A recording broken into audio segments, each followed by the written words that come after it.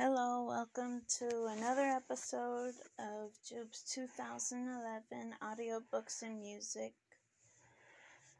Reading Fear by Eliza Scottoline, Chapter 7,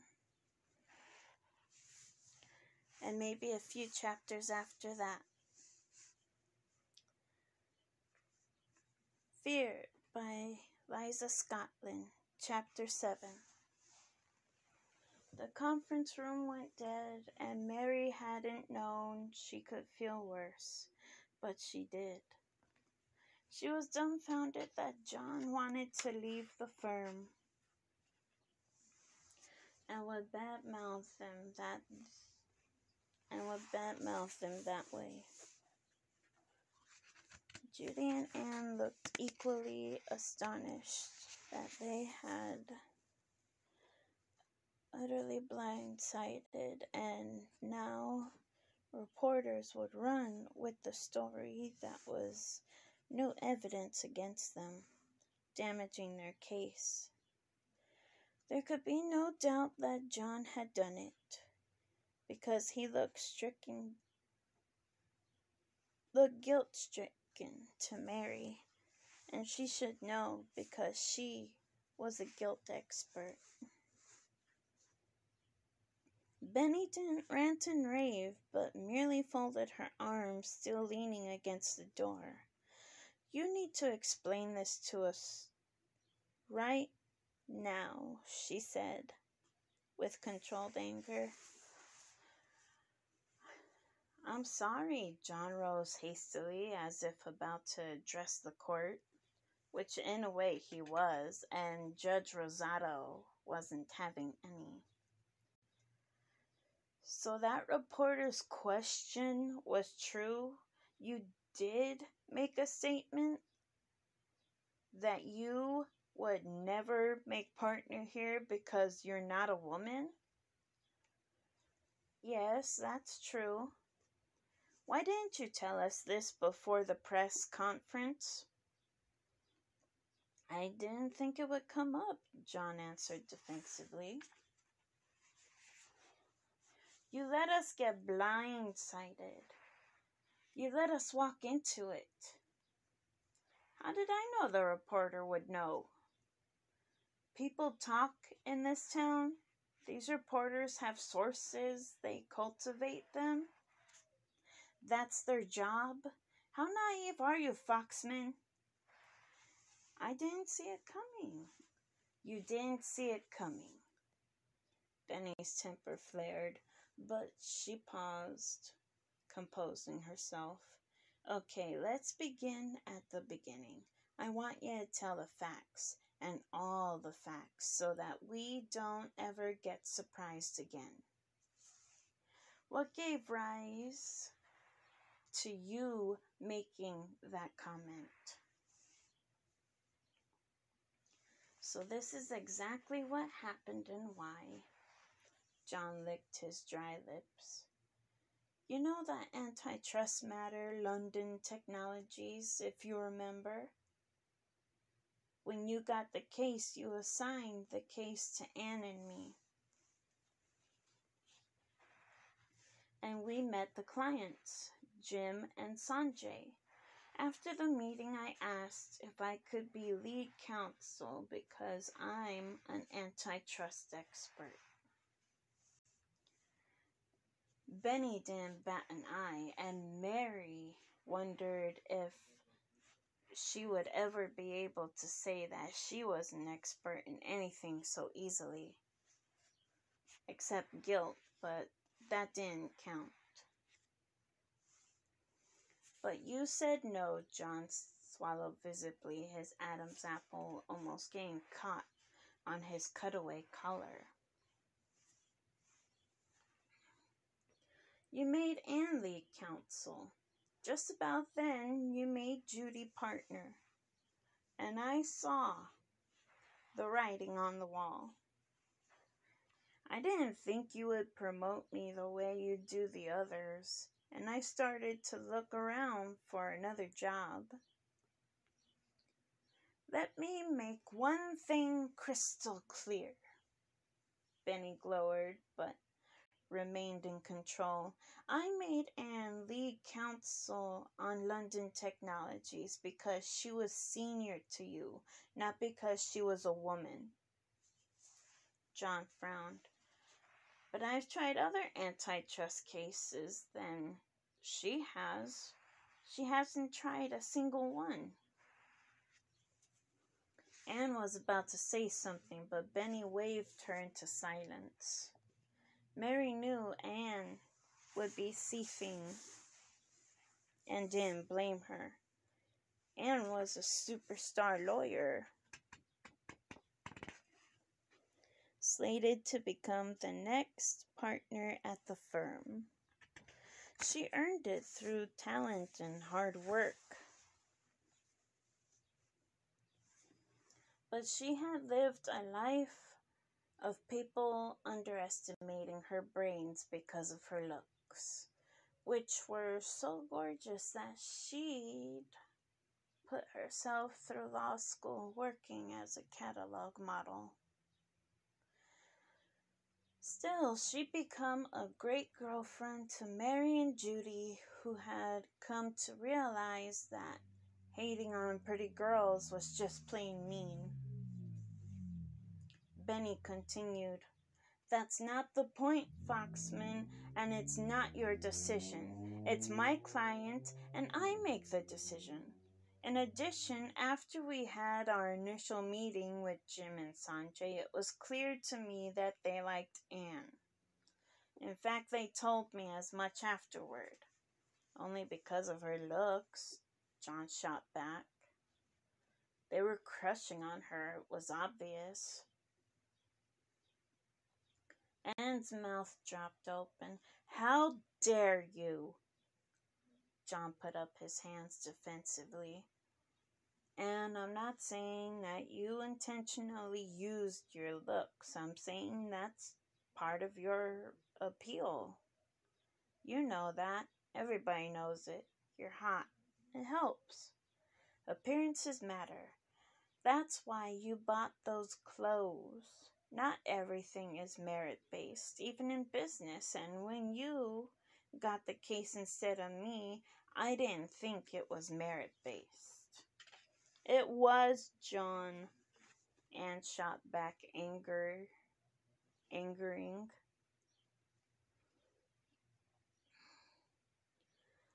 Benny interjected, "Murphy, don't start."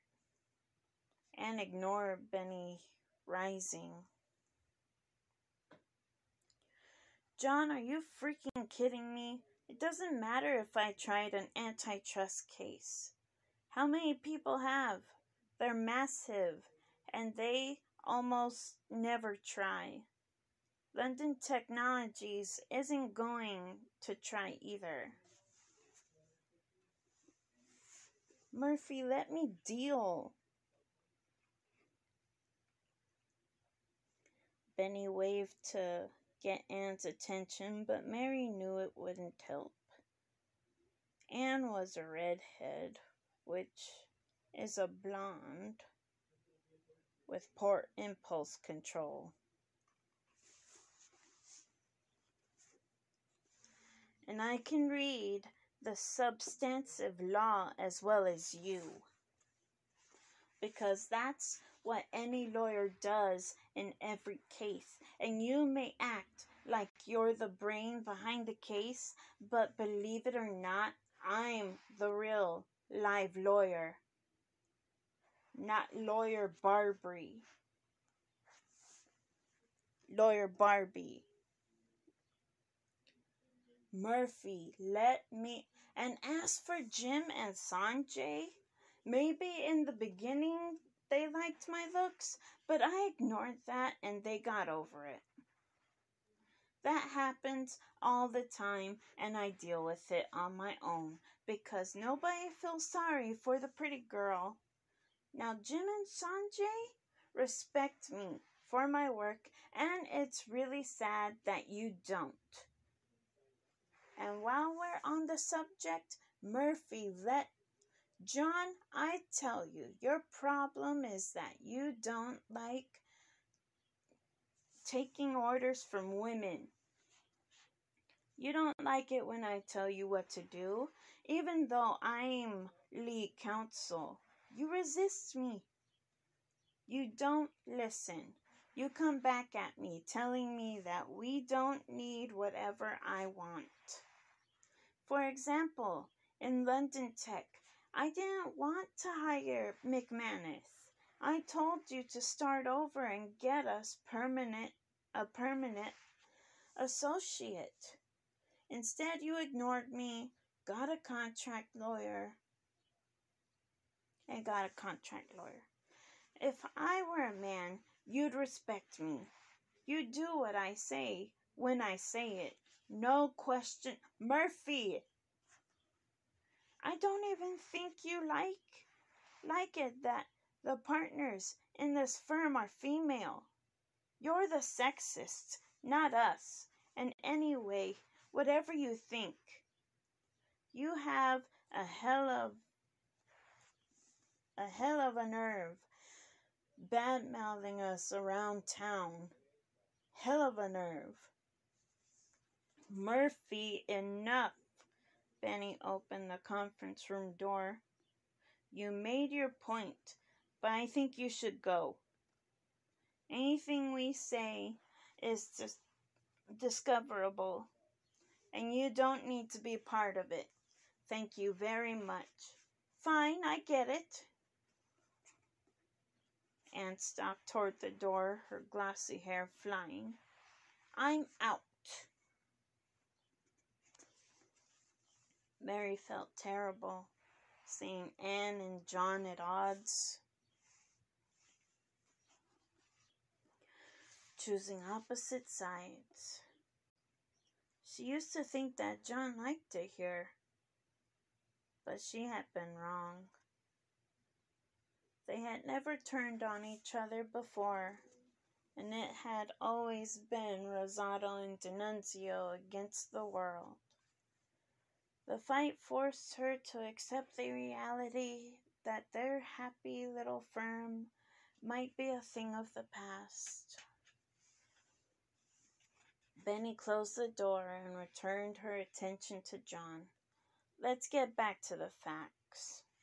I'd like to know which statements you made with regard to your feelings that we discriminated against you. John winced. I didn't say that, and really, I don't think that. But you said something like it. Yes. What did you say exactly? Benny shot back in cross-examination mode. I don't know, just basically what the reporter said. That I don't think I'll make partner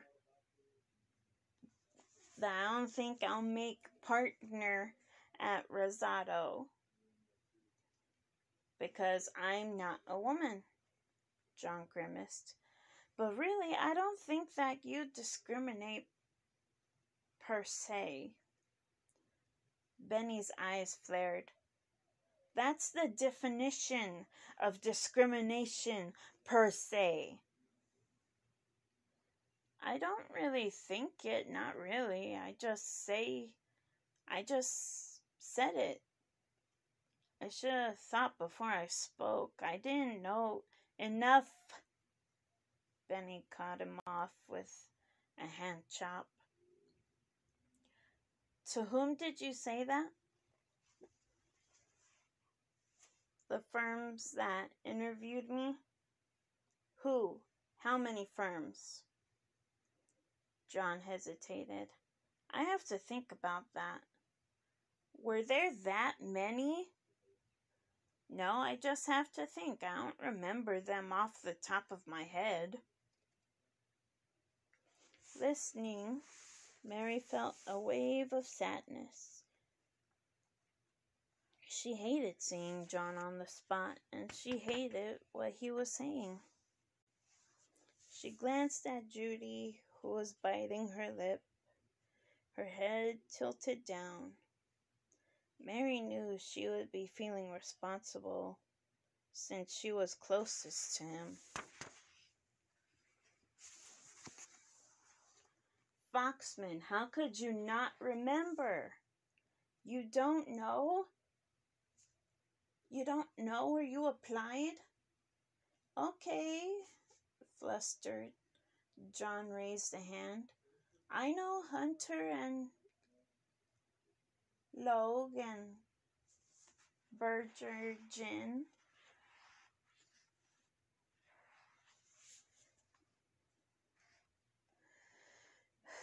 I'd have to think of the others.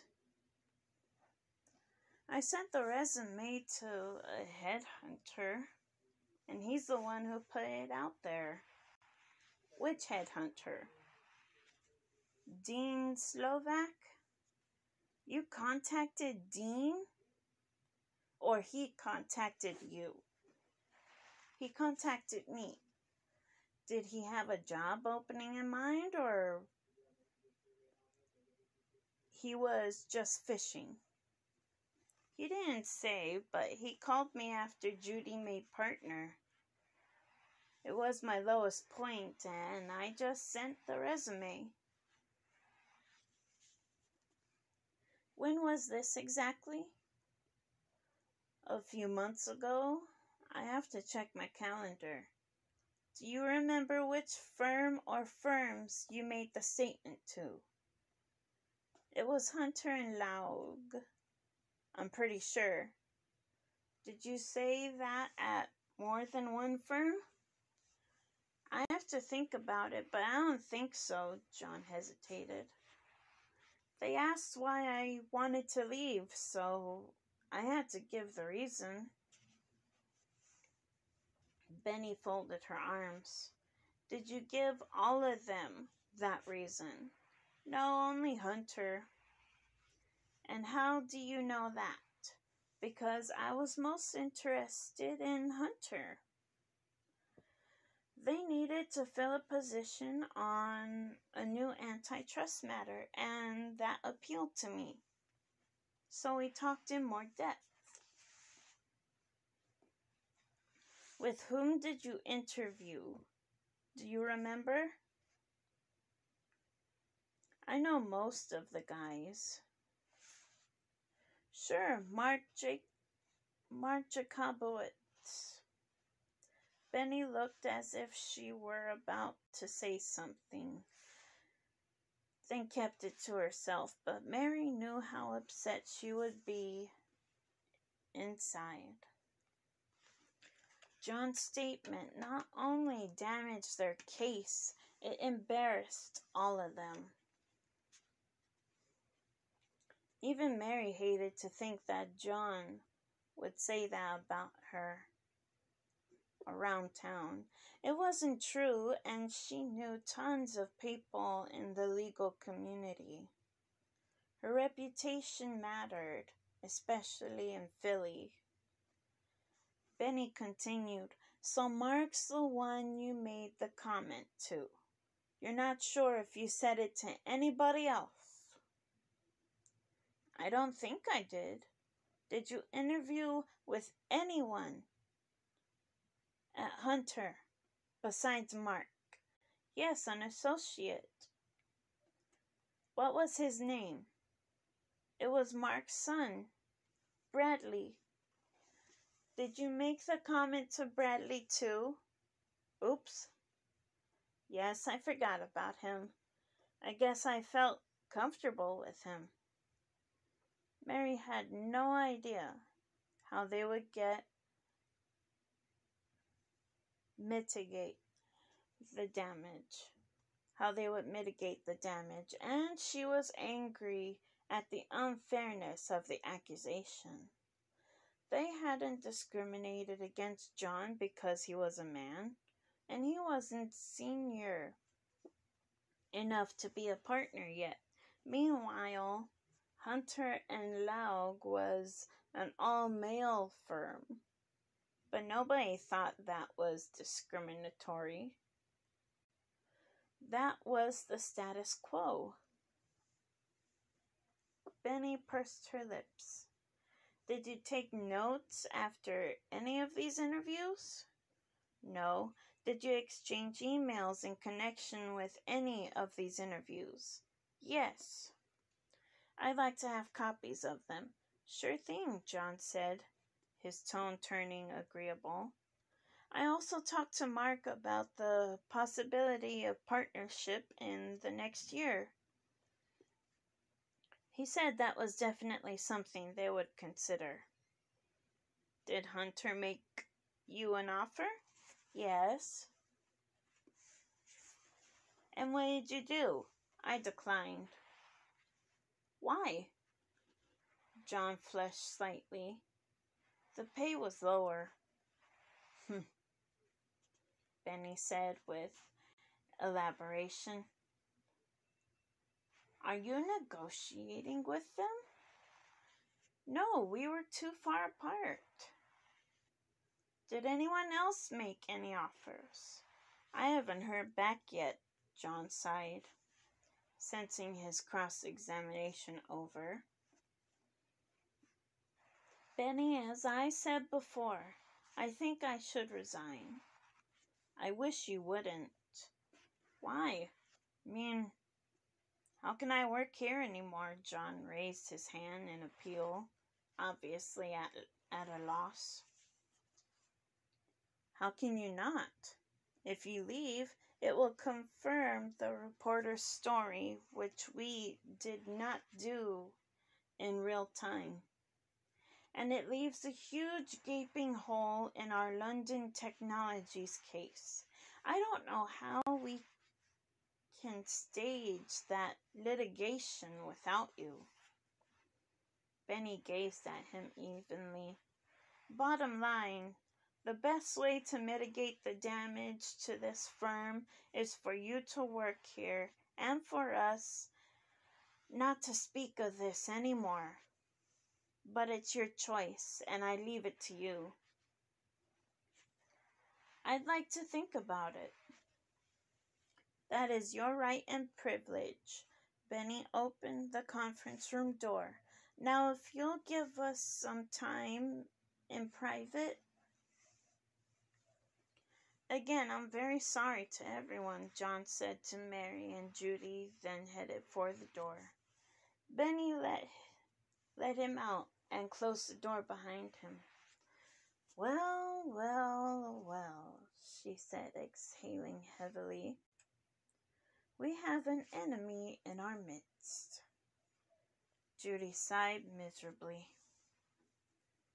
He's not our enemy, is he? Yes, but no matter. Benny's eyes glittered.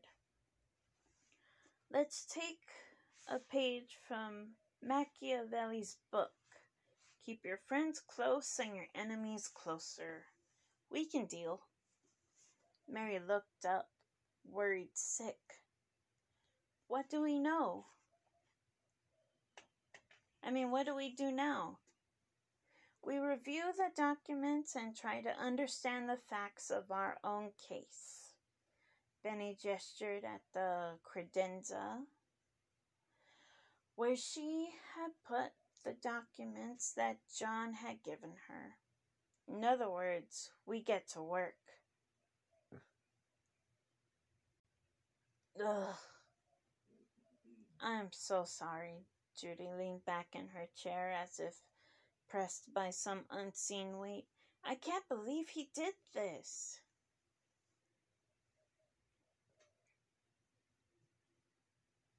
Carrier, it's not your fault. Benny slid her phone from her blazer pocket. Let's call Lao Su before he reads it online. Chapter 8. A copper sun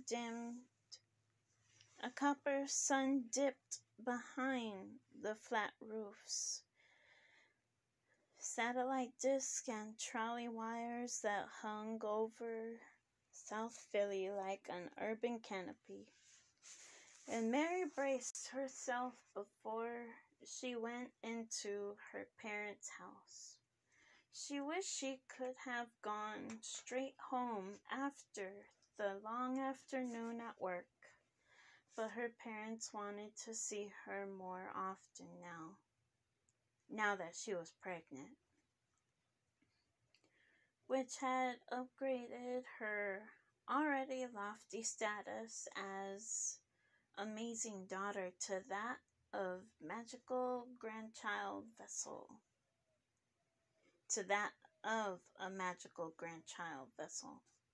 Her parents, Vita and Mattie D'Annunzio, lived on Mercy Street, which was lined on either side by two-story red brick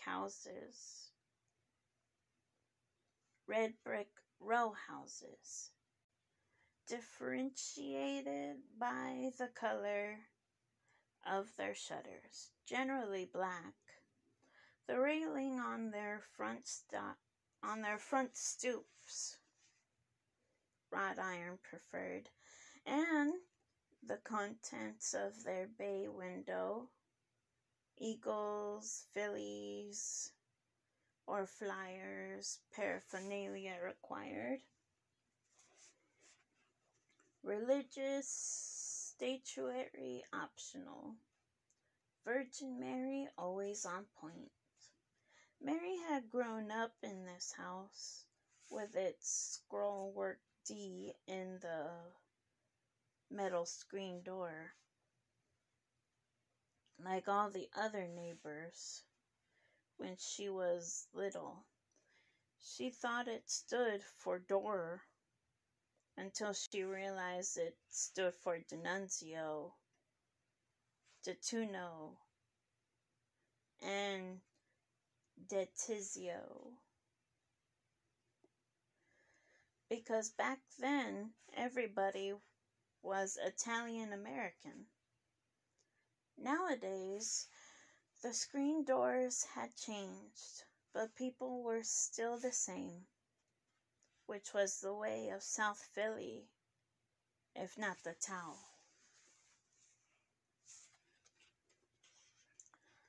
Marie, is that you? On a stoop? Her father shouted through the screen door because his hearing aid plugged his ear like a plastic cork, insulating him from all sound. Yes, Pop. Mary opened the door and entered the long rectangular house, which was so stuffed with people that it reminded her of a manicotti with too much ricotta filling. Her father was watching the Phillies game with her husband.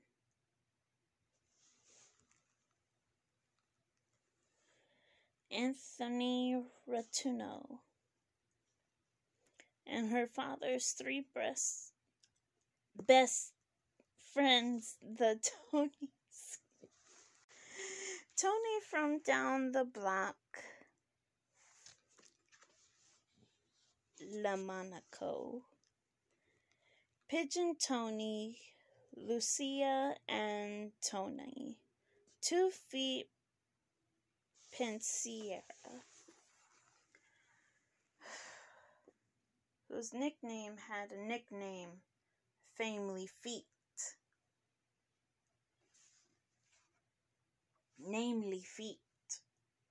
They were both honorary uncles and hung out at the house like a octogenarian street gang. Beyond the living room was the kitchen, which held her mother and her mother-in-law, Elvira, who Mary secretly called Elvirus or virus. Most people would think that a kitchen with two women wasn't as full as living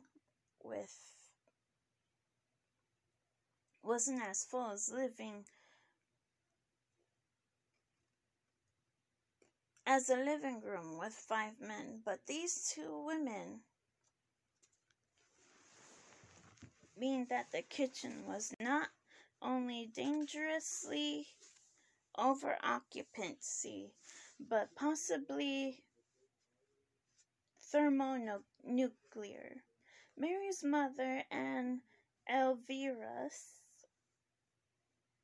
were as different as old school and no school, but lately they'd been getting along unusually well, both counting down to the birth of their grandchild, coming soon from the uterus near you.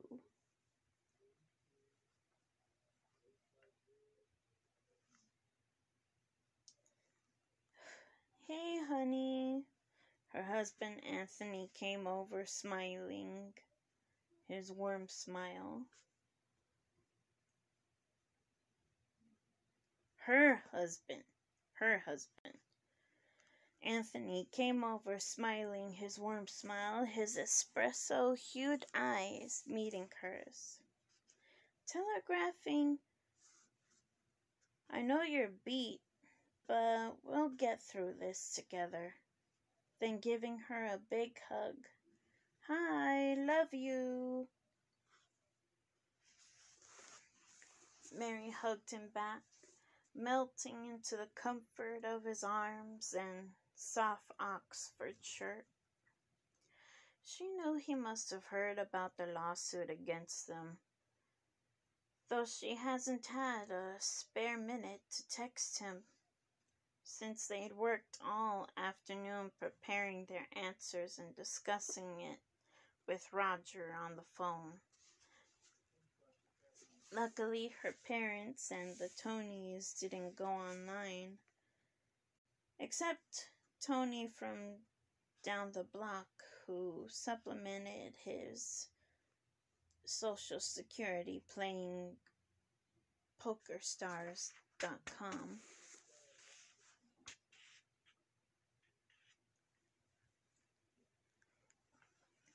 Mare, how you doing? How you feel? Come and sit down. Her father grabbed Mary and hugged her, and the Tonys clustered around her like a cloud of cigar smoke and Bengay fumes.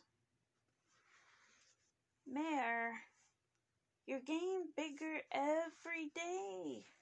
Feet patted her belly. And Mary didn't stop him. Everybody in the family touched her belly, and she figured it was preparing the baby for D'Annunzio world.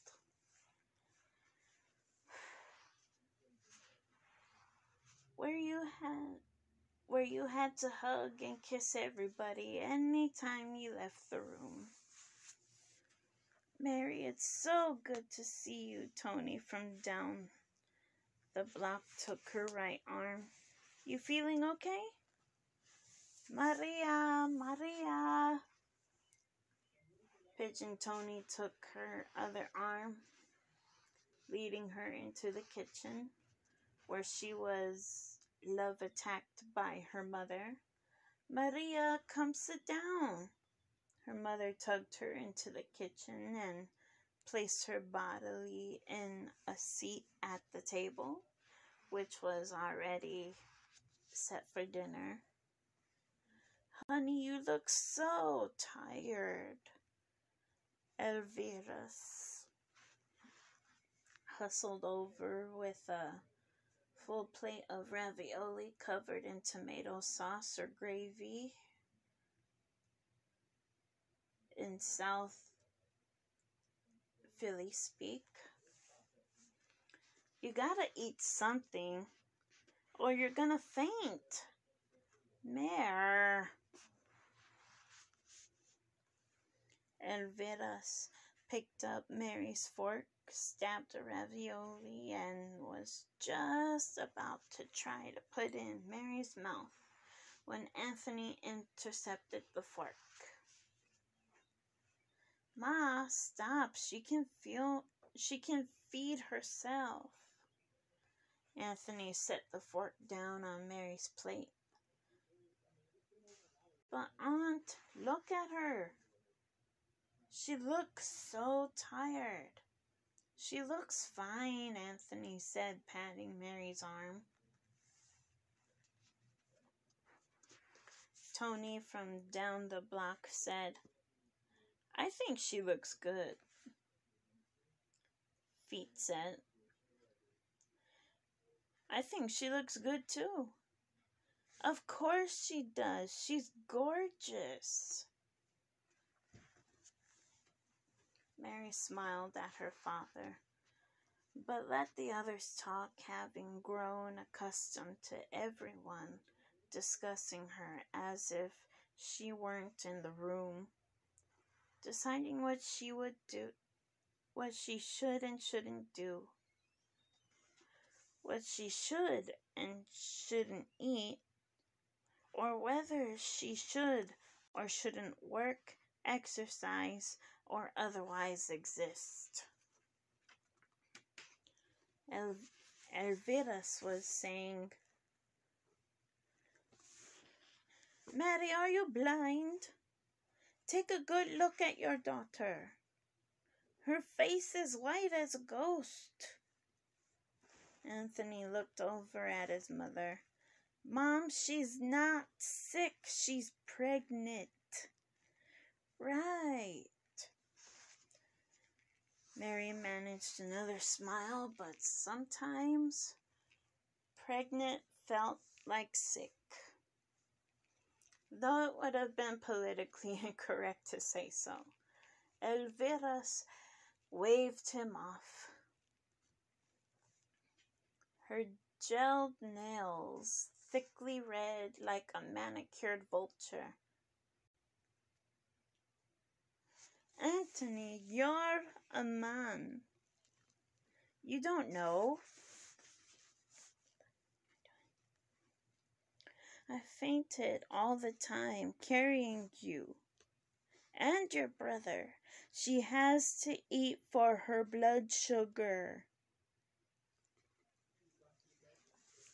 Her blood sugar is fine. Anthony sat down as Mary's father and the Tony settled into their seat and began passing the steaming platter of ravioli, which trailed an aroma of tomatoes, oregano, and fresh basil. Mary's mother hovered, waiting for Mary to need something before she sat down, dressed in her flowery house dress, with her arthritic fingers forming a gnarled ball at her wrist, and her gray hair teased to cover her bald spot. Maria, drink some water. You gotta drink. I will, Ma. Drink. Look. See?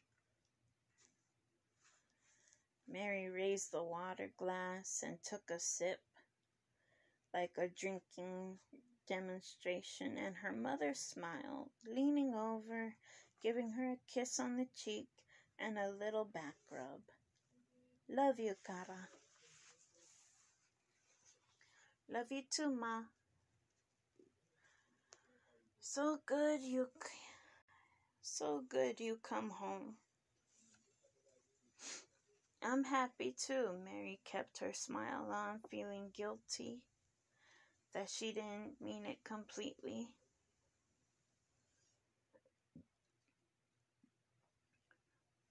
Her mother loved her to the marrow. as did her father and the Tonys, and her family meant everything to her. But she had such a horrible day at work, with the firm being sued, the press conference that went sideways, and the fighting between John and Anne, that everything suddenly seemed like too much, and on top of her pregnancy. Mare, you need to take it easy. You work too hard. Elvira's pulled up a chair next to Mary. Her opium perfume was as thick as tomato sauce. Mary tried not to breathe in, newly sensitive to smells, but the scent was her mother-in-law's trademark, along with her jet black shag, bedazzled skinny jeans, and white tank top that read, "World's Best Grandma." It struck Mary that her mother-in-law dressed much younger, while her mother dressed much older. In the stop-time tradition of the D'Annunzios, Mary looked around, seeing the kitchen with new eyes. Everything was from another era. The dented spaghetti pot and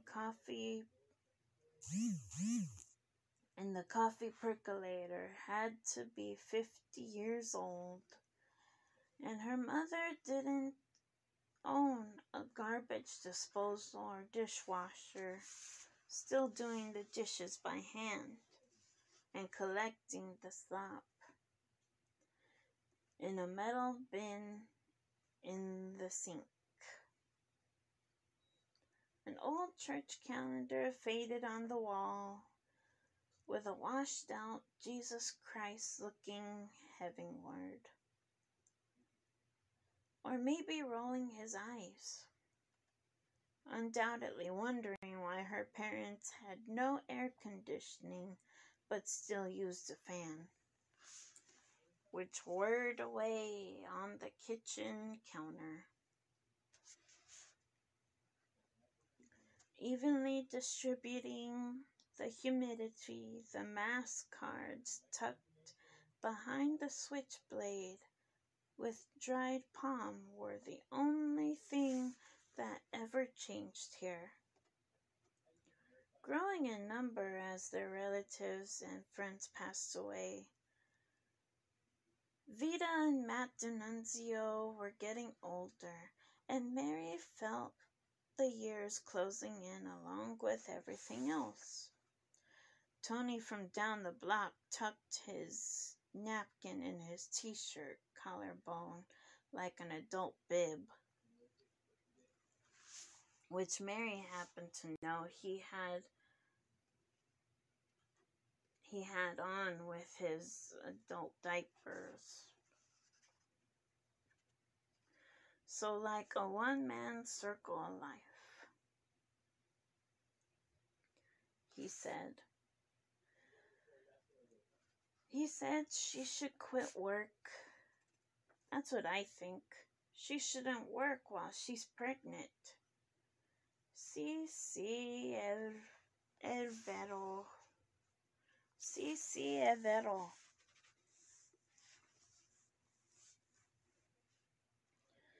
Pigeon Tony nodded, his bald head already deeply tanned since he spent so much time outside with his homing pigeons.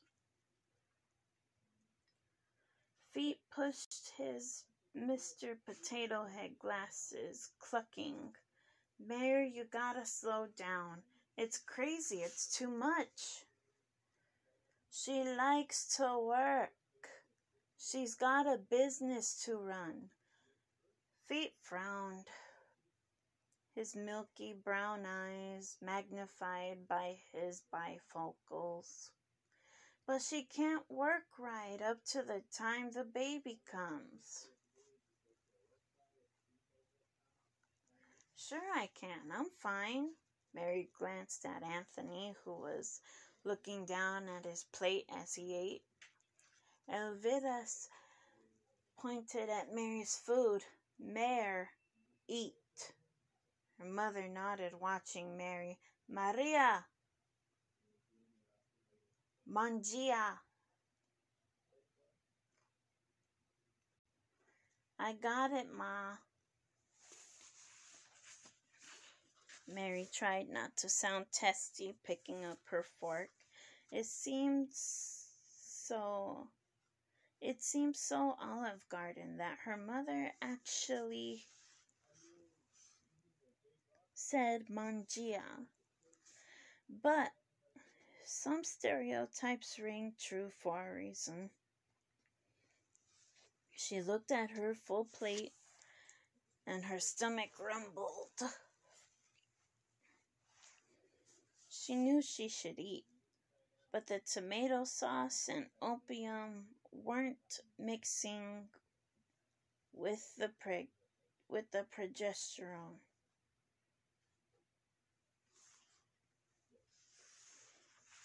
Feet frowned. Mare, when are you gonna quit work? When the doctor tells me to. Mary didn't want to have the discussion right now. She had been ducking this subject because it touched on a sore spot for her and Anthony. The subject made him feel terrible, since he didn't have a job. She wanted to keep working, and given their finances, she really didn't have a choice. Feet persisted. And then how much time are you going to take off? Like a year? 2 years? I don't think that long, Mary answered, keeping it vague. But she noticed her mother eyeing her, chewing slowly, and her father blinking behind his glasses. Both of them had to be wondering what Mary and Anthony had planned, but she didn't want to make any announcement right now, especially not with the Tonys here. Elvira brightened. Mary can go back to work right away. I'll babysit every day. It's no problem. I can't even wait. I already bought a playpen. Mary's mother pursed her lips. Elvira, I told you. I can take care. I can take care of the baby. Every day we'll come and sit. Right, we've got you covered, Mare. Me and your mother. I wonder if it will be a girl or a boy. Elvira glanced at Mary's mother sideways. Vida, don't hog the baby. We'll have a schedule. I'll sit on Monday, Wednesdays, and Friday. And you guys sit on Tuesdays and Thursdays. Mary's mother's eyes flared in indignation. So Mary stepped in. Ladies, let's not worry about it now. We still have 2 months to go. Feet interjected. Mary, how are you going to swing this at work? You're going to stay home with the baby, right? Mary was about to answer, but Anthony stiffened, cutting her off. "No," he said coolly. "That's not what we're planning. Mary's going back to work as soon as she feels ready, probably in a few weeks, and I'm going to stay home with the baby." Mary's mouth went dry. She wouldn't have gone there, but Anthony was on a roll. Turning to his mother. "Mom, I appreciate your offer, but we don't need a babysitter at all. I'm going to take care of the baby full time." Anthony then faced Mary's mother with a smile. "Vita, thank you so much for your offer to babysit, but I don't think we'll be needing you or Maddie on a daily basis either." "What?" Elvira's mouth dropped open. "¿Qué?" Mary's mother asked, frowning. "Did he say he's gonna be the babysitter?" The Tonys looked uniformly aghast. Feet set down his fork.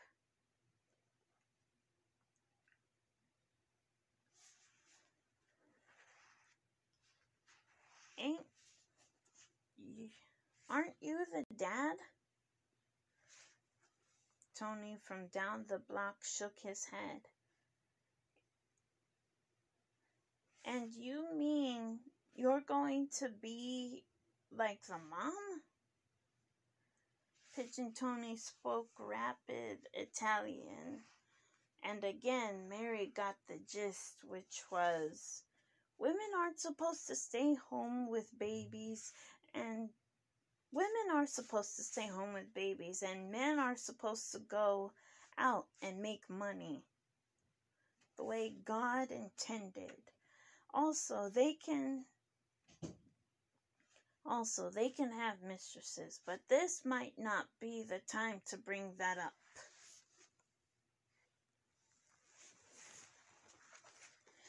Mary didn't intend to argue with any of them. There was no point in trying to convince this very traditional group of men of anything remotely modern.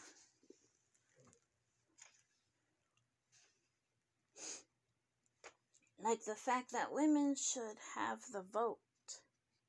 Meanwhile, she could see her father getting with the program, his gaze softening. He slumped in his white t-shirt, and his eyebrows sloped down behind his glasses. He'd been a tile setter his working life, but his blocky build had changed as he aged, his broad shoulders worn in time, like rocks. Even though he was uneducated, he was no dummy. And despite appearances, he was the more intuitive of her parents. Mary was a daddy's girl from the way back.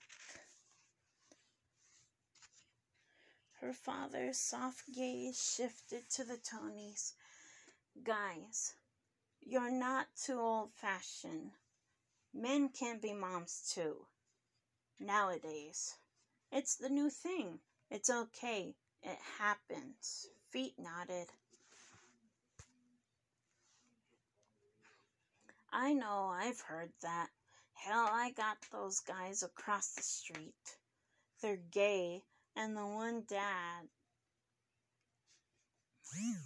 stays home with the baby, and the other dad goes to work. If you got two dads, you gotta have a dad staying home. You got no choice." Tony from down the block shrugged. "Whatever floats your boat." Elvira turned to Anthony in bewilderment. But honey, when do we get the baby? Mary's mother nodded, equally confused. ¿Si cuándo, Maria? Mary had to derail this before the moms lost their mind. Ma, Elvira, listen. Of course you'll get to see the baby. You'll come over to our house and we'll come over to your house. You'll get to see the baby plenty. You just don't have to babysit every day. Anthony added, Exactly. It goes without saying that you'll see the baby. We want you to see the baby and we want you in the baby's life.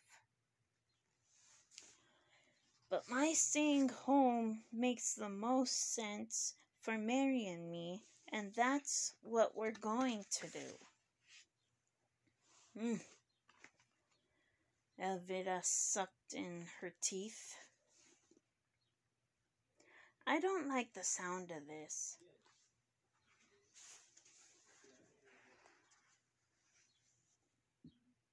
Ayora. Mary's mother said under her breath. And Mary knew her mother wasn't happy. Ayora could mean sheesh, or we'll see about that. And in this case, it meant all of the above. Mayor, I hate to change the subject, but I gotta ask. I heard some crazy news from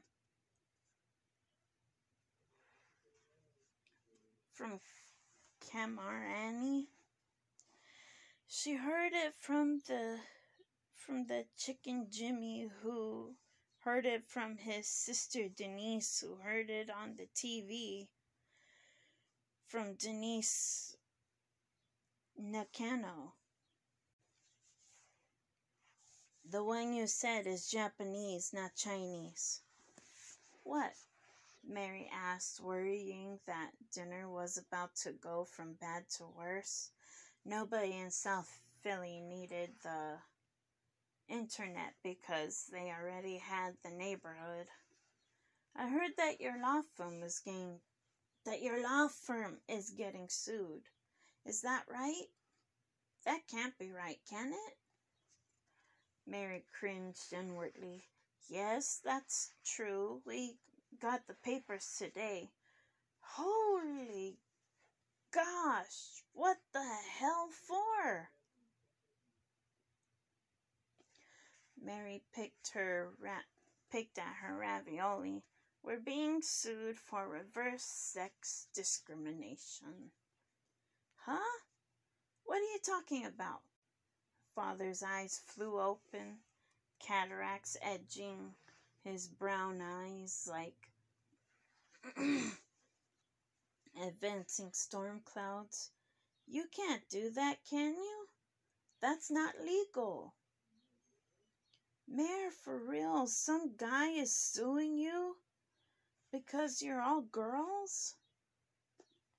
Tony from down the block wiped his chin. Remember, we're not an all-woman firm anymore. We have John Foxman, a male lawyer, and we also have Lou Jacobs, a male investigator. Feet recoiled, blinking. I can't get over this. That's not gentlemanly. What kind of man sues women? That's like hitting a woman. Who does such a thing? Disgrazia. Pigeon Tony frowned deeply, speaking Italian so quickly that Mary couldn't translate fast enough. Though she got the gist again, which was, "I will kill anybody who hurts you, Mary." What court would let you get sued for that, Mayor?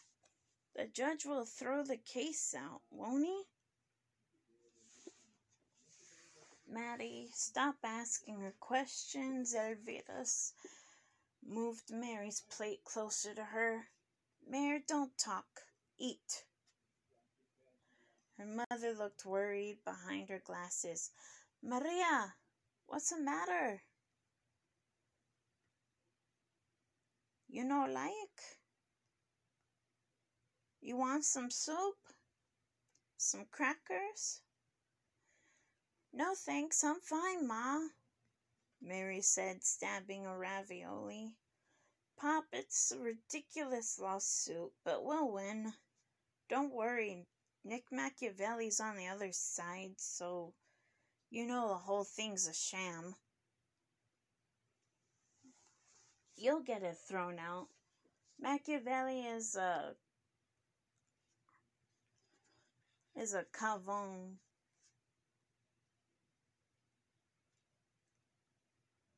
Is a cavone. Or is it just cavone? Right. Feet nodded. Sure she will. Mary's a great lawyer. Tony from down the block nodded, chewing. You'll win, Mary. You always do. The phony's got nothing on you. Right, her father's gaze, full of love, and Mary's across the table. Everything's gonna be all right, honey. I know, Pop, Mary said, and for a second she almost believed it was true. Hello, this is Manowizar, aka Jubes 2011, reading Chapter 9 of Feared by Liza Scottoline. After dinner was over, Mary and Anthony cruised in their Prius through the Warren streets that was South Philly. Mary began to relax, the fatigue of the day catching up with her. The car interior was dark and cool. She rested her head back on the headrest, content to let herself be driven. She always loved that Anthony knew the neighborhood as well as she did, and he could navigate the crazy matrix of one-way streets. Luckily, there was almost no traffic, and the motion of the car lulled her into drowsiness. That went well, Anthony said after a moment, and Mary opened her eyes, realizing that she'd almost fallen asleep. What did? You know, breaking the news that I'm going to be staying home with the baby. I was surprised that you did, Mary said, realizing that it wasn't the best thing to say after the words left her lips. Somebody had to. Anthony looked over in the darkness, and Mary couldn't make out his features, but she knew from his tone of voice he was hurt. I didn't mean it to be critical. It sounded critical. It wasn't. I'm just tired. Mary felt it was the truest sentence she had ever spoken all day, and maybe even for the past 7 months. Okay, whatever. Anthony fell silent, watching the light change from green to red. I know it shouldn't bother me, but it does. What does? You know that I'm the one staying home. Mary sighed inwardly. Don't let the Tonys get to you. They're from a different place in time. You know that. I know, but still. Anthony hit the gas. I'm only staying home because it makes the most sense for all of us. I know that, and I appreciate it. As soon as my book is finished, I'm hoping I can find a publisher. I know that too. Then maybe we can get a nanny or let our mothers do it or whatever. Right, we'll see how it goes. Mary wished she could make it all right for him, but she couldn't. And part of the problem was how guilty she felt. Because he had turned down a big teaching job at UCLA for her. So she didn't have to move away from Philadelphia. I mean, obviously I'm excited about the baby and all, and I love being home with him or her.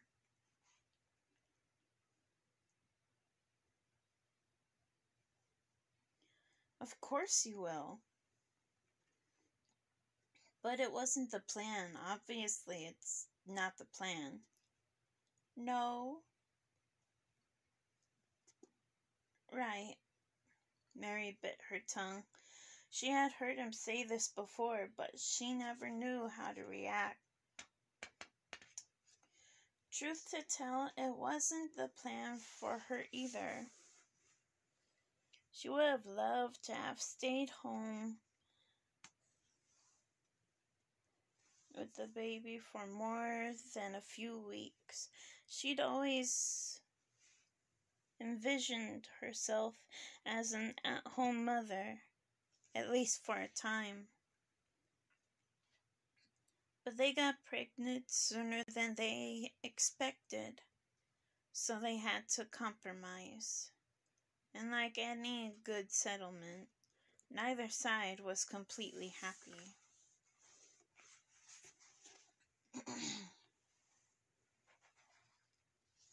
I don't even know if I'll be good at it. Of course you will, Mary said to soothe him. You'll be a great dad. But will I be a great mom? You're kidding, right?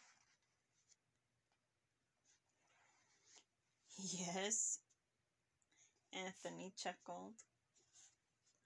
Seriously, don't buy in.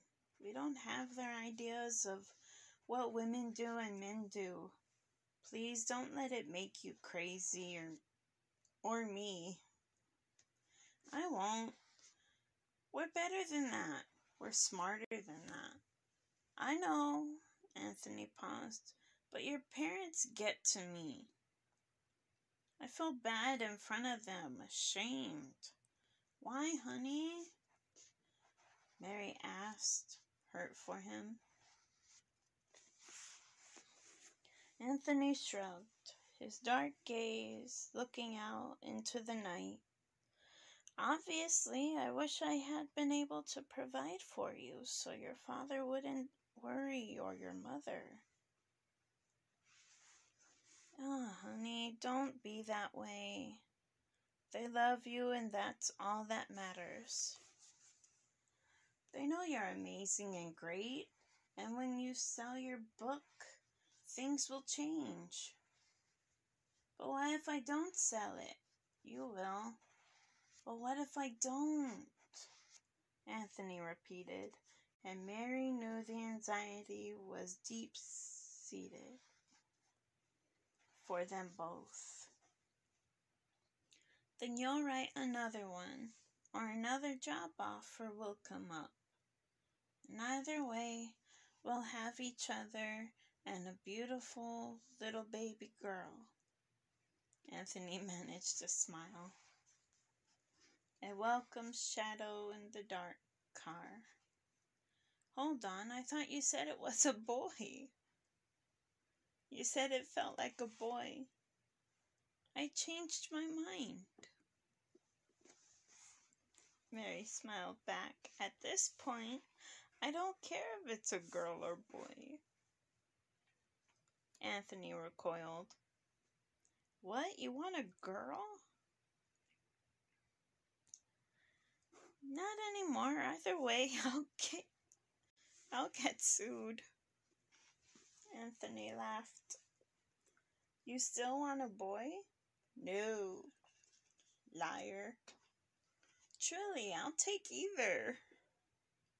That's the kind of mom I am. Please, I've had enough gender politics for one day with this litigation. Mary let her thoughts cycle back to the answer, which they had spent the afternoon drafting.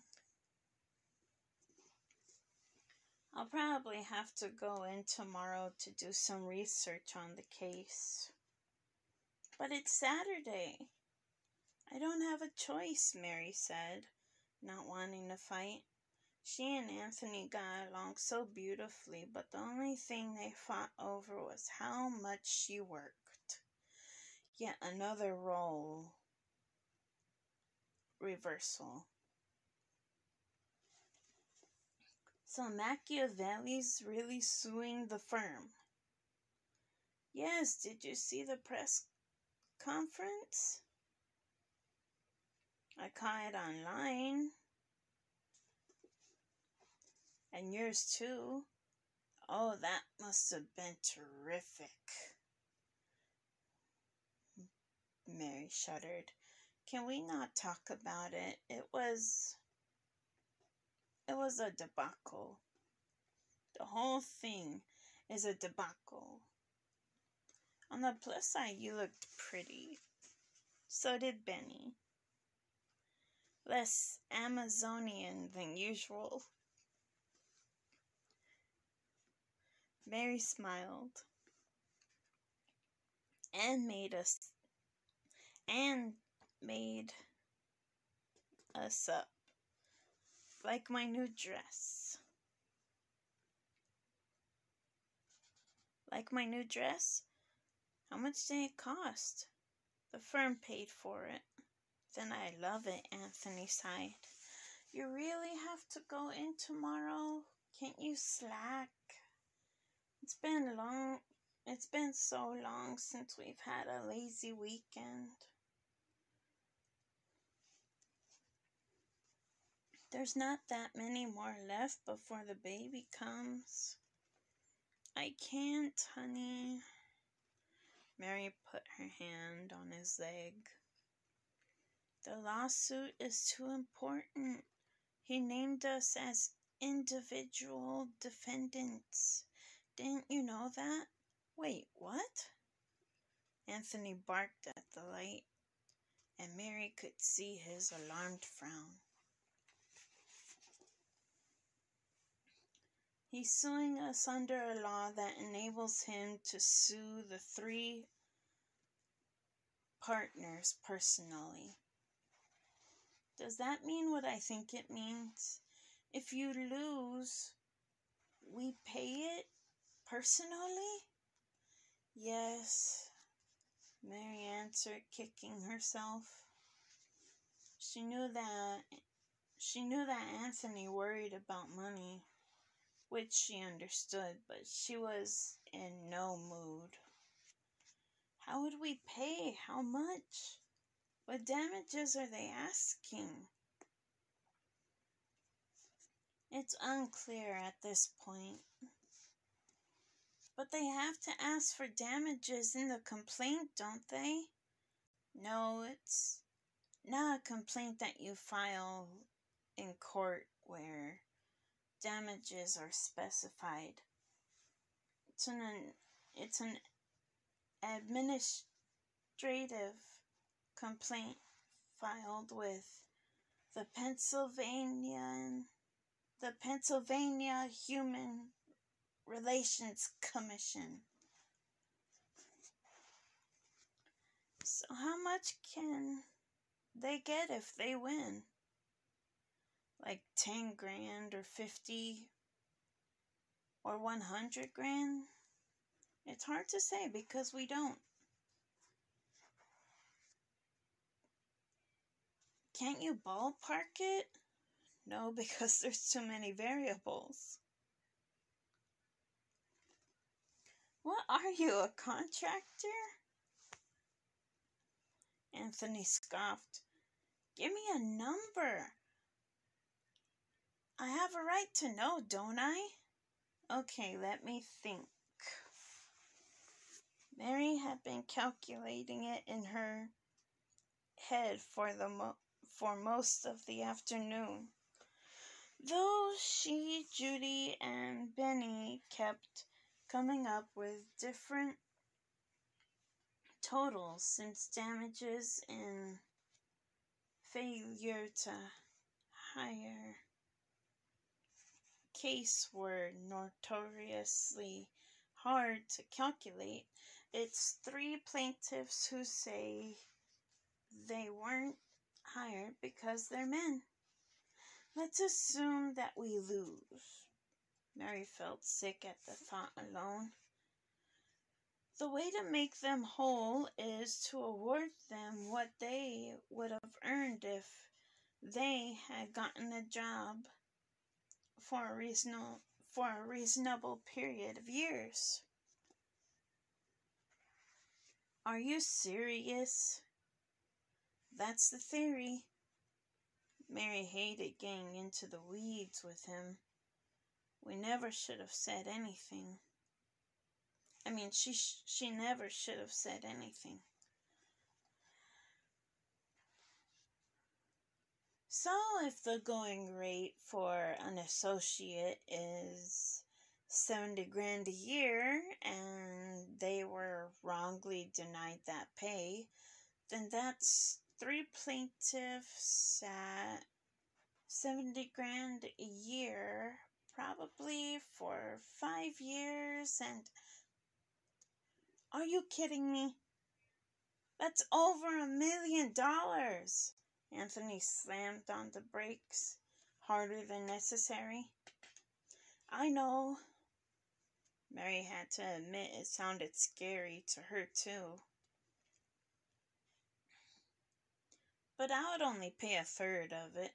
So, where are we going to get that kind of money?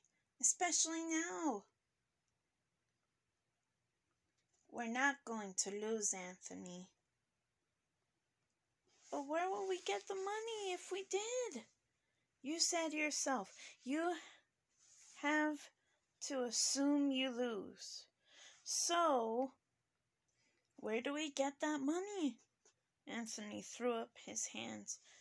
We have a killer mortgage. I told you the house was a reach. We're doing fine with the mortgage. Mary held her tongue. The new house had been a bone of contention too, but she bought it with her savings. So she made the down payment. They would have been on Easy Street, but for the fact that she'd gotten pregnant and gotten sued, not in that order. Mary, this is a disaster. Anthony shook his head as he drove. I didn't realize you're getting sued personally. I know, it's unusual. We think that's why Machiavelli chose to sue under the statute.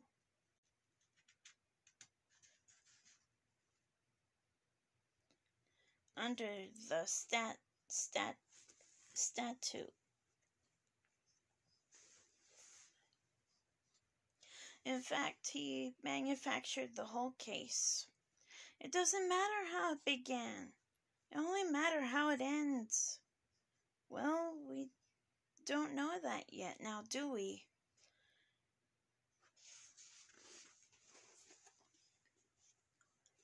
No, but we know that, Anthony shot back, newly agitated. We cannot get another loan to pay off any judgment against us. Okay, so I'll win. You better. So maybe I should work tomorrow, Mary asked dryly. I'll pack your lunch, Anthony shot back. Suddenly, Mary's phone rang, and she pulled it from her purse and checked the screen to see a FaceTime call from Machiavelli, which wasn't a complete surprise. It was his modus operandi to call her during their cases, like a kindergartner with his mother's phone. She said to Anthony, "Guess who?" Anthony glanced over. Him? You don't have to answer it. Yes, I do. You never know. Mary pressed the button to take the call, and Nick Machiavelli appeared on the screen. He was handsome in a vaguely seductive way, like Satan with a law degree. He wore his black hair slicked back, and his eyes were narrow slits, with dark brown irises that burned with intensity even on the phone. His nose was strong, and his jawline was strong. If pugnacious.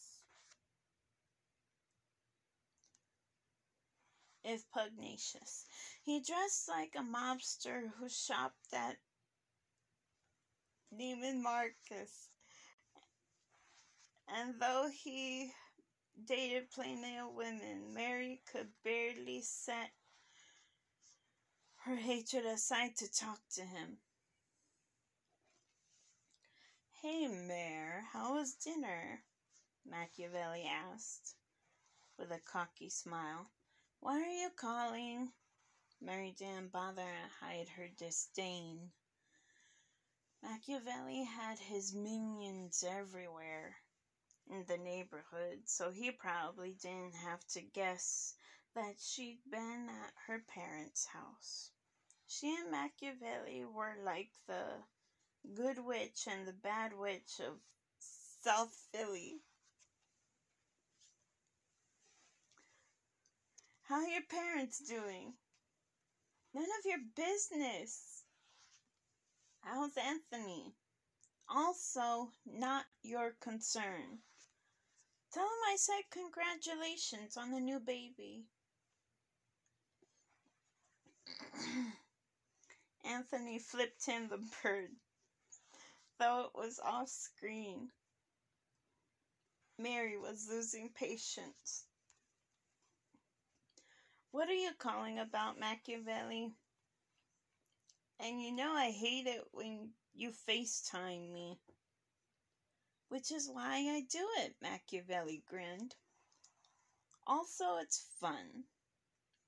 Work should be fun, Mare, don't you think? Is this about the case? If so, get to the point. If not, I'm hanging up.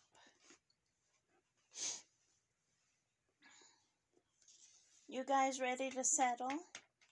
Machiavelli's smile evaporated, which reminded Mary that he never did anything without a purpose. Despite his joking around, he was deadly serious when he wanted something, and this time he wanted to destroy her and her firm. No settlement ever. And as you know, I'm a defendant in the suit you field, not a lawyer. And you're not permitted to communicate with me directly. We hired a lawyer. He should have sent you a letter already.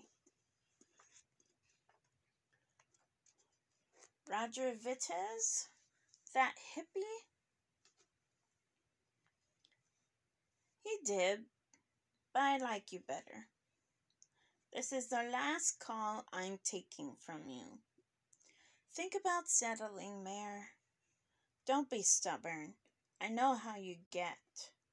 No, you don't. You guys are going down. Remains to be seen, Machiavelli chuckled. Isn't that from the Magic 8-Ball?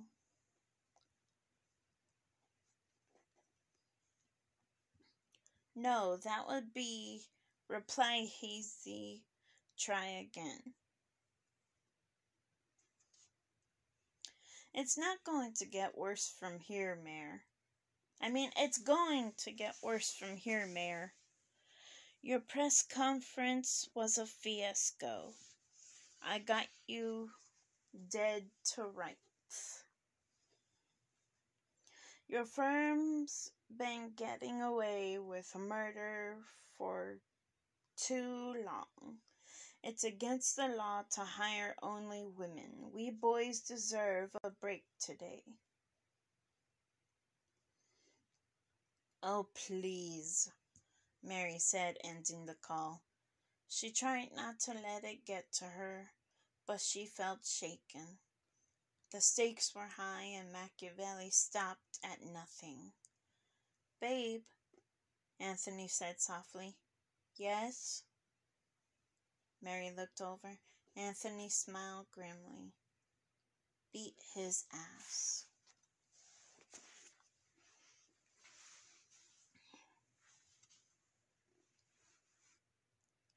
Fear by Liza Scottoline. Chapter 10. Mary rode upward in the elevator late on her way into the office because she had stopped to get bagels and cream cheese for everybody. Even pregnant, she couldn't imagine working on the weekend without a food reward. She pulled up her maternity pants, trying to situate them comfortably on her belly. They were the only thing more annoying than maternity dresses. And she'd been horrified by this pair. Ugly white-legged jeans with a big swath of black elastic in the belly,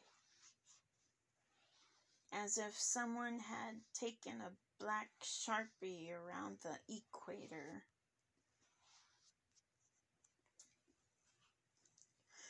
The elevator doors opened, and she stepped into the office and trundled through the empty reception hall, breathing heavily. She felt like the little train that could, and puffing along.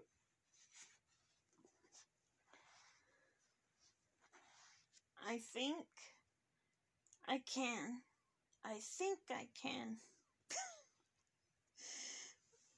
But truth to tell, Mary had felt that way even before her pregnancy.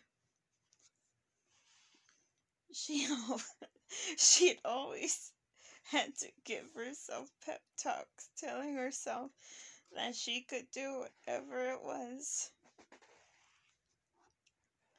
that she was afraid of.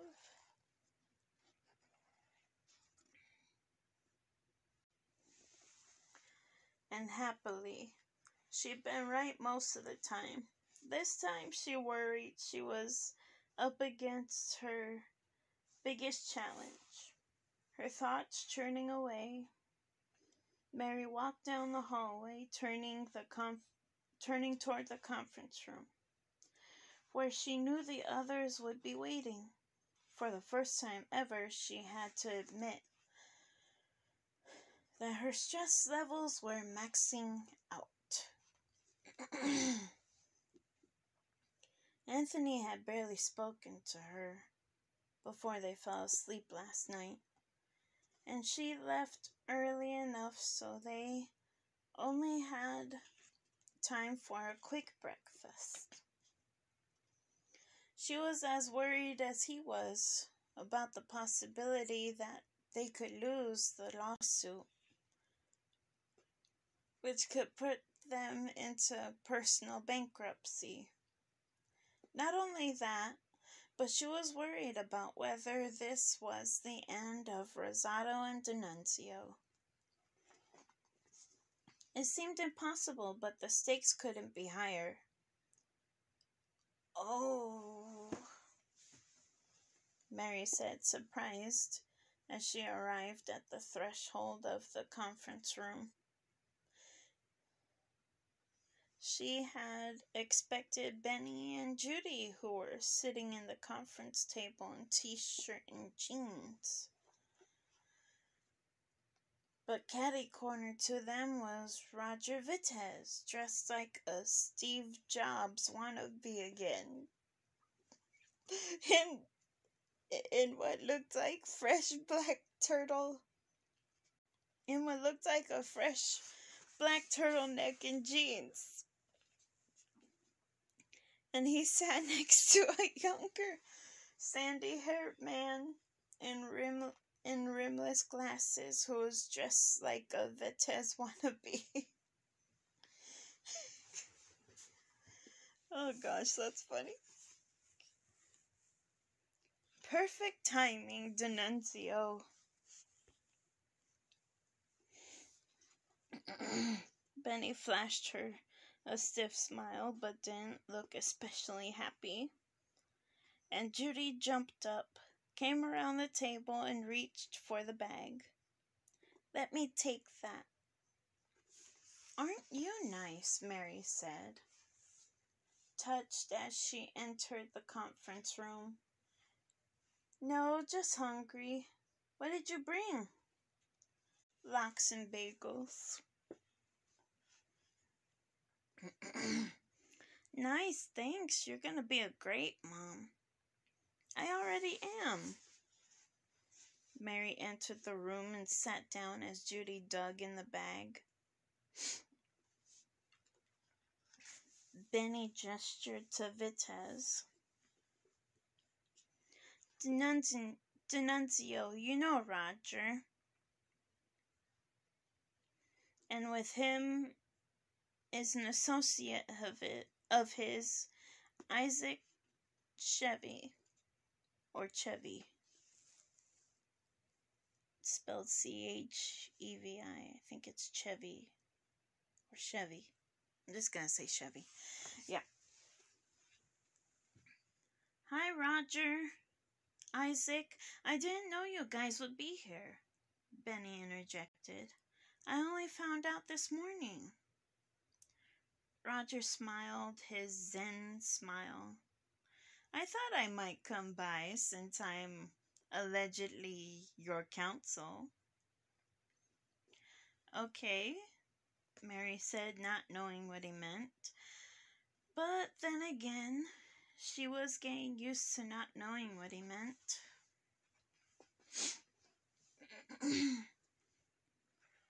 She sat down in her chair while Judy distributed chubby lox and bagel sandwiches around the table, wrapped in waxed paper. But there were only 3. "I'm sorry I didn't get enough food. I would have, if I'd known." Roger raised a hand. "No need, we're fine." "Thanks, D'Annunzio." Benny pulled her sandwich over, glanced at Roger. "Why didn't you tell Mary what you were just telling us?" Why don't you tell Mary what you were just telling us?" "Sure." Roger linked his fingers in front of him the way he had before, and if he noticed that the air was being too reek of briny deli pickles, he didn't let it show. Mary, I was just telling Benny that I watched your press conference yesterday with dismay. More than a little dismay. Mary listened, trying to get used to the way he talked, which was odd. More than a little odd. Plus, he wasn't the kind of guy you could interrupt, and she was big on interrupting. She and Judy interrupted each other constantly. Not only could they finish each other's sentences, they could start them, which was a girlfriend thing. It demonstrated fairly clearly that from here on we need to alter the way we communicate with others, with respect to this case. You mean you want to change things? Mary asked, trying to translate, because we flunked the press conference. Judy looked over with a smile, her cheeks full of bagel.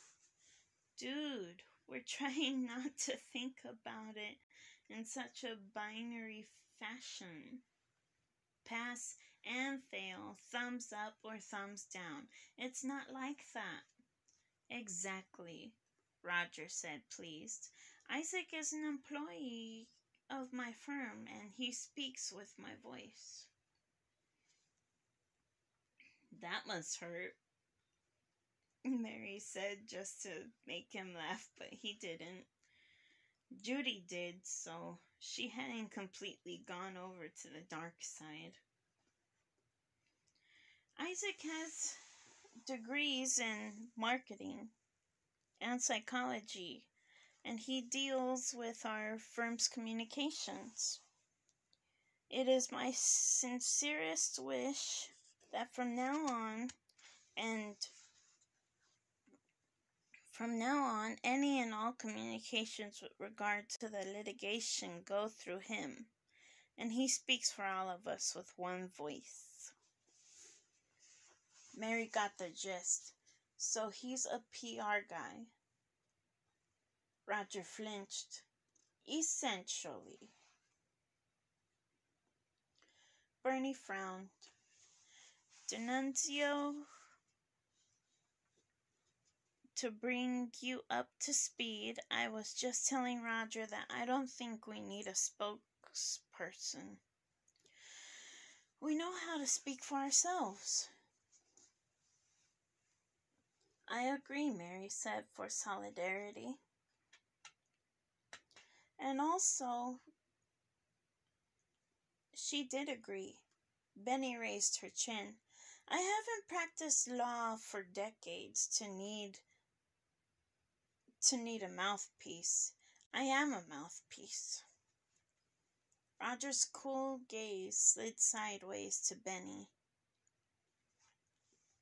Need I point out that your maiden voyage didn't go quite as expected? We were sabotaged, and Isaac would have been in the same position. We didn't know the question was coming. Isaac? Roger turned to Isaac. Would you have a response to that you might want to share? Isaac nodded with a pat smile. Benny, this is in no way criticism of you or the way the conference went. Your point is well taken. However, as a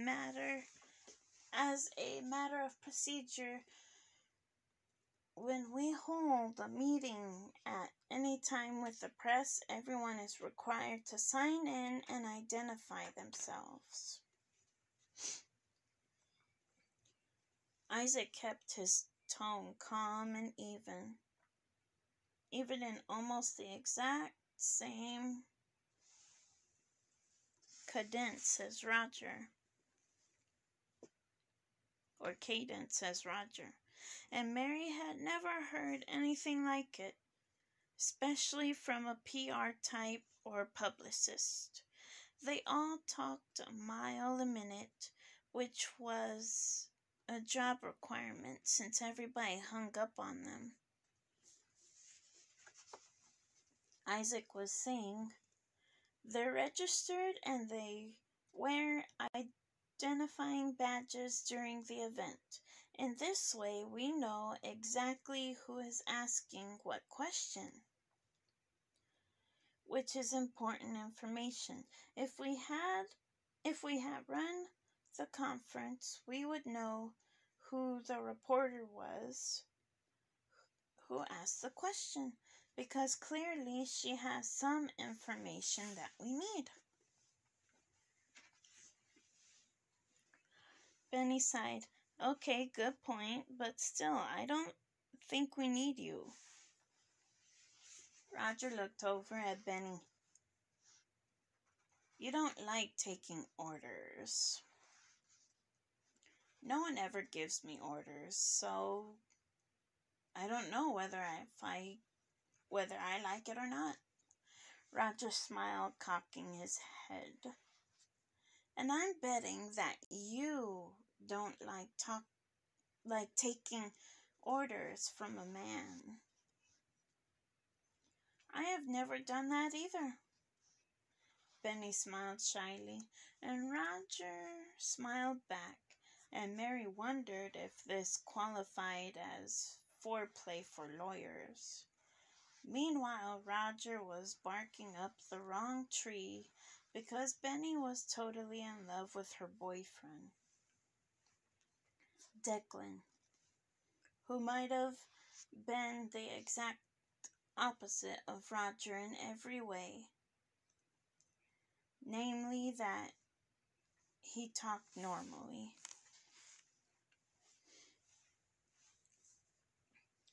Roger leaned back in his chair.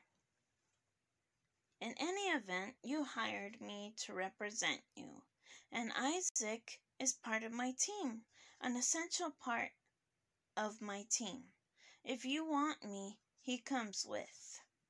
"Oh, fine," Benny said irritably. And just then Mary heard a noise behind her and turned to see John Foxman standing in the threshold of the conference room, dressed in a tie and a three-piece gray suit.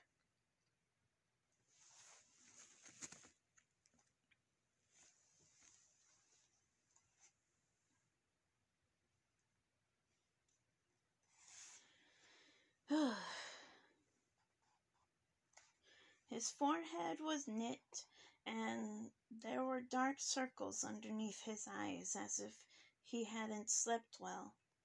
"Hi, everyone," John said uncomfortably. "I hope I'm not interrupting anything." Benny rose. "Foxman, this is Roger Vitez and Isaac Chevy." She gestured at John. "Gentlemen, this is John Foxman." "Pleased to meet you," Roger said, though he didn't rise, and neither did Isaac. "Sorry to interrupt. I want to get this over with, so I just thought I would come in." John squared his shoulders. "I reached a decision about whether I'm staying with the firm or going." Mary sighed inwardly. She wasn't ready for this yet. She needed carbohydrates, or not to be pregnant. Judy set her sandwich aside. "John, seriously?" John avoided her gaze. John avoided her eye, turning to Benny. "Benny, this isn't easy, and I appreciate everything you've done for me. You know, I think the world of you and this firm, and Benny interrupted him. What's your decision? I've decided to resign. I don't think I can work here any longer. And why is that? Benny shot back. Mary took it like a blow. She'd been sure that John was going to stay after Benny's pitch last night. Judy looked equally upset, her lips parting and her attention glued to John, but she didn't say anything. John sighed stiffly, his face a grim mask. It's not tenable to stay here in view of my statements and my view, your view. The fact is, I made those statements and they were the truth. I do feel out of place here, and even more so since the complaint was filed. John's expression softened. I truly don't think you discriminated against me, however, and I do think you would have made me partner one day, but those are counterfactuals. Now that the lawsuit has been filed, I don't think I can stay. Benny frowned. But what about the fact that this damages the case against us? We're parting ways. And the obvious conclusion after what happened is that the plaintiffs are correct on the facts. Or that you've been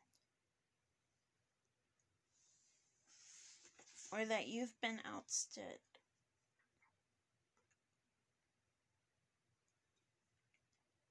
Or oust. I can't control the implication of what I do or what people infer, but I'll make it clear that this is my decision, not yours.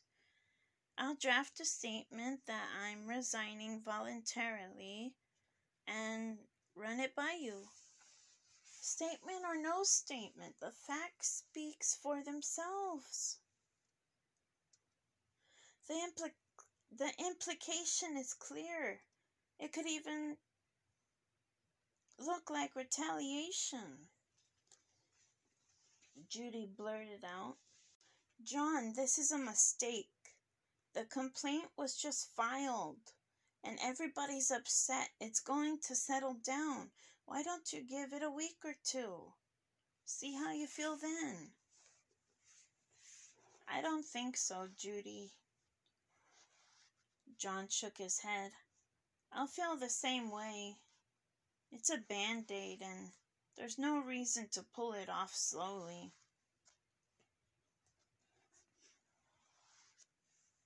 Mary felt an overwhelming sadness descend over her. She could see that John had made up his mind, and he was jumping the gun. John, Judy's right. Can't you just give it some time? I mean, I really loved getting to know you and working with you. John smiled at Mary softly. I appreciate your saying that. I really enjoy working with you too. But I have to go, and I don't want to delay. Benny interjected. John, how long are you planning on staying? A month? 2 weeks? John hesitated. No, I'd like to leave right away. Today. I have an interview across the town. I think the next 2 weeks are going to be really uncomfortable. There's no reason to put either side through that. Judy gasped. Either side? What are you talking about? Aren't we on the same side? course we are, John answered quickly. I meant all parties. Benny rose, surprised. But what about London Technologies? This is the worst possible time in the middle of discovery. We have 12 depositions to take and 16 to defend. There's even a dep to defend on Monday. How can you leave now? How is Anne going to handle that? She'll be fine, John shot back, resentment edging his tone. Benny glowered. And what about the client? Jim and Sanjay, my client. You have a responsibility to them too. You're here today, gone tomorrow?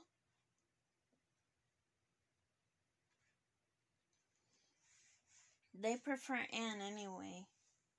They won't mind. John took a step toward Benny, extending a hand, then stopped, seeming to catch himself. Thank you for everything you've done for me, all of you. I wish you the best. I'll clean out my desk another time. I should go now. Judy stood up, upset. John, really? You're going to go just like that? Now? Mary half rose, not sure whether to hug him or let him go. Mary, don't get up, John said, waving her into her seat, flashing a sad smile at Judy as he headed toward the door. Judy, sorry. I think I should just go now. Goodbye, John, Benny called after him.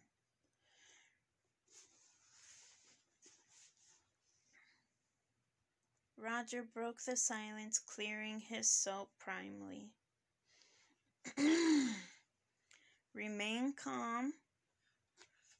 Oh, shut up. Benny's head snapped around.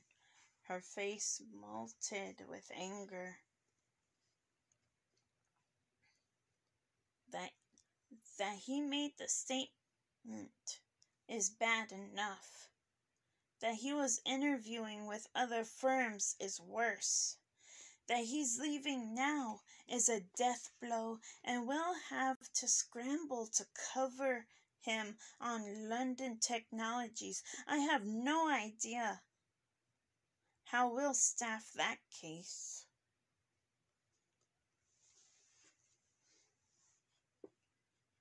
Roger merely blinked.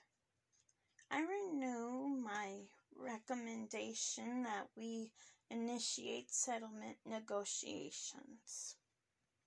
I told you no. I have your vote, but what about Mary and Judy? There are three partners here, not just one. Benny turned to Mary and Judy, momentarily chastened. He's right, you guys. He's right. You guys get to say what you think. You have an equal vote. Do you want to settle with that jerk? No settlement, Mary heard herself answering, her heart speaking for her. She knew how she felt despite the personal risk. Anthony might not agree, but luckily he wasn't here. I love John, but he's wrong. He didn't deserve to be made partner yet. It was too soon. We don't discriminate against men here. We're in the right, and we should fight. Judy nodded gravely. Roger, I understand your recommendation, and in other circumstances I would agree, but we can't settle this. If you don't fight when you're right, when do you fight?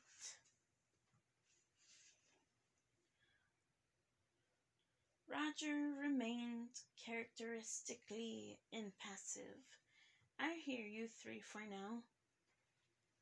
We can revisit the settlement question at any point. I am asking you to keep an open mind. We've been lawyers long enough to know that being in the right, he made air quotes with his nimble fingers,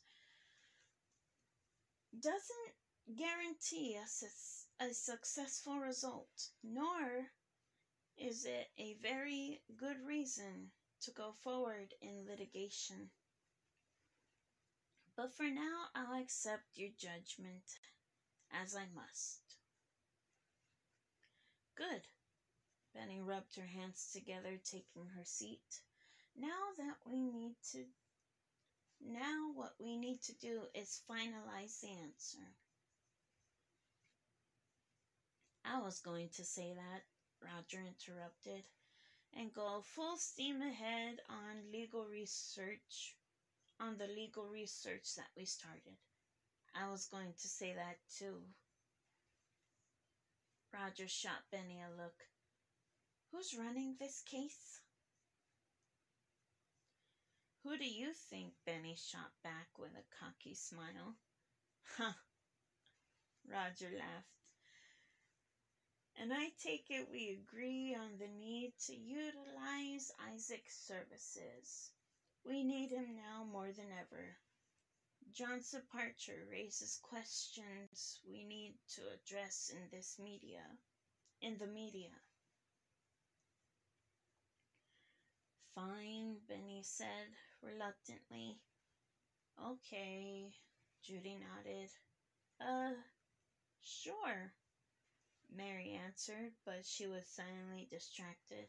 She didn't want to say out loud, but she felt a warm dampness in her underwear, which during a pregnancy could mean trouble. Roger smiled. Excellent. Isaac nodded. Thank you for your confidence in me, ladies. Mary rose nervously. Excuse me a minute. Bathroom run.